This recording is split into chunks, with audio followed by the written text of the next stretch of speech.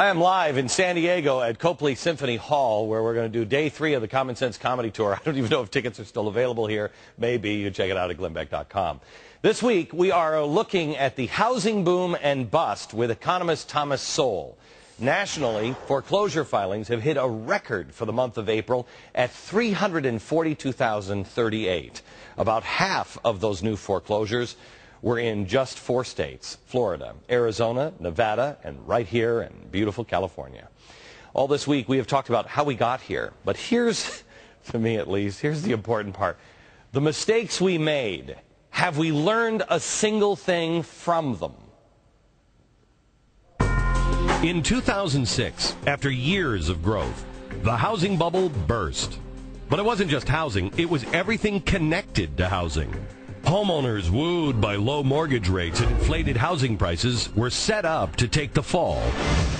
All it took was the government and groups like Acorn calling for more affordable housing to really set the stage for an economic apocalypse. Wall Street joined in and sold bundled securities of subprime mortgages and sold them all over the world.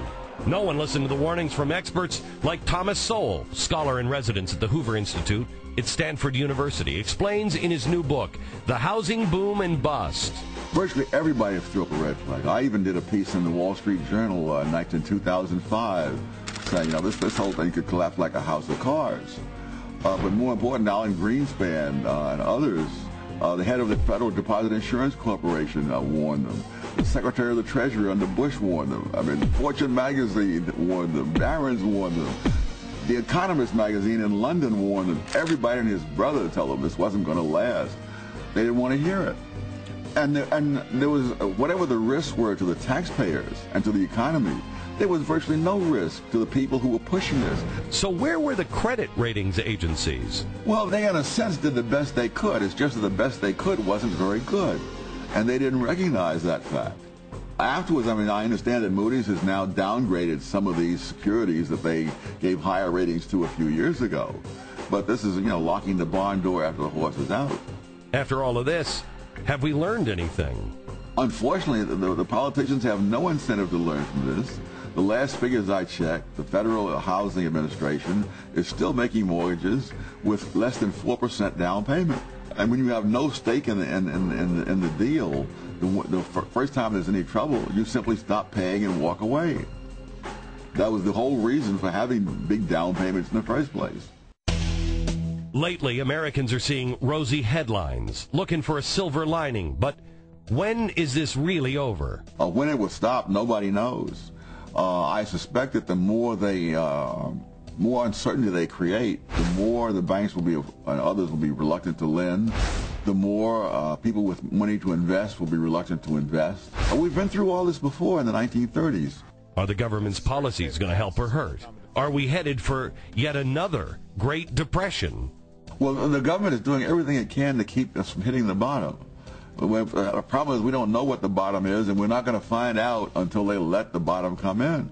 There's been a study done at UCLA suggesting that the policies of the New Deal prolonged the Great Depression by several years, despite the great myth that was what got us out of the Depression.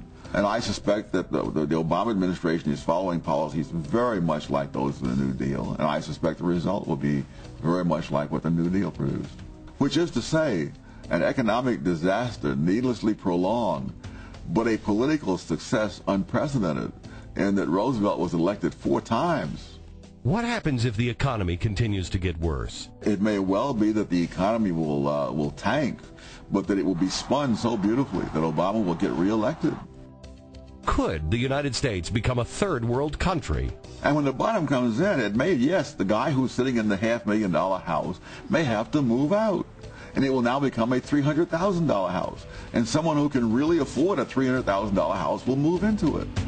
It's not as if we're going to have a country of empty houses and everybody living out in tents.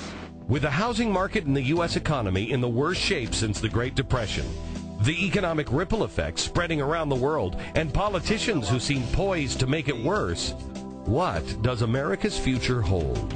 I feel very glad that I'm as old as I am, because I may not live to see what it will hold. Is that a hopeful note on which to end?